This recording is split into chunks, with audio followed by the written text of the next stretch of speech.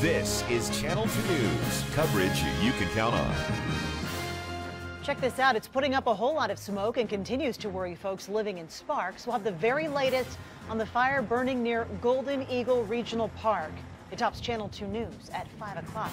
Good evening, everyone. I'm Kristen Remington. Landon has the night off. Thanks for being with us. It's called the Earthstone Brush Fire, and it continues to grow near Golden Eagle Park. Let's get straight to our fire watch coverage for you tonight. Elizabeth Olvetta joins us out live in Sparks near that fire. Still putting up a lot of dark smoke behind you, Liz.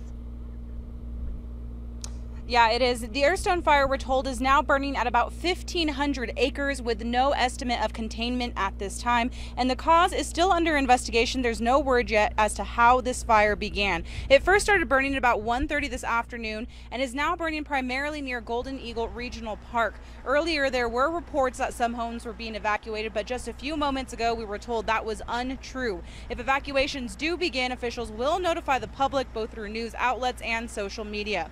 Crews are working tirelessly both on the ground and with air support, and there's also some structure protection crews on standby. However, they told us since winds have shifted, there are no structures threatened at this time.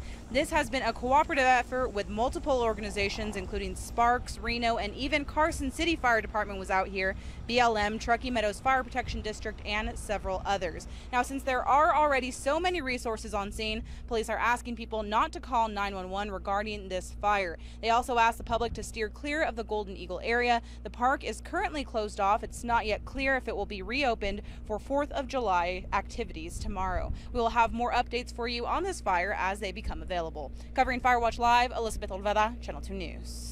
All right, Liz, thanks for hustling out there. And another fire.